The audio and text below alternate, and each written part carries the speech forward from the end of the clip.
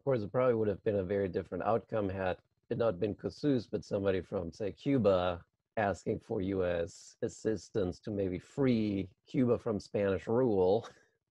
Well, and that's where actually another one of the antebellum elements I look at is the filibustering Hmm. movements, including Yeah. the attempts to filibuster Cuba.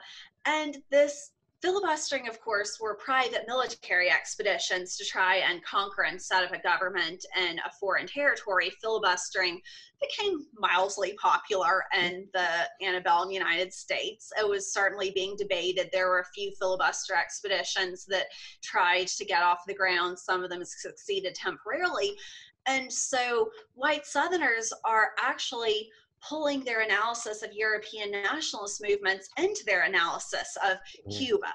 And one of the reasons why many of them would like to filibuster Cuba is to ensure that Cuba would remain slaveholding and to ensure that foreign powers in Europe do not have the ability to come in end slavery in Cuba and from there spread anti-slavery into the southern United States. So even though filibustering doesn't start out as a southern idea, it kind of becomes a southern idea by the end of the antebellum period as white southerners want to use it to spread slaveholding.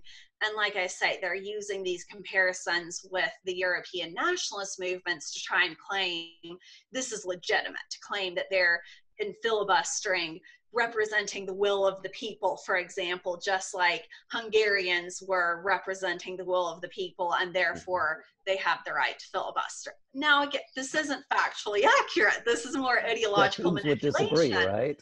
Yeah, but they really, it really does speak to the extent to which they see all of these events of nationhood as tied together, and they're really interpreting all of these events related to nationhood, government, power through this same lens of how can white Southerners expand and protect slavery while also advancing this Southern interpretation of a slaveholding republic, basically.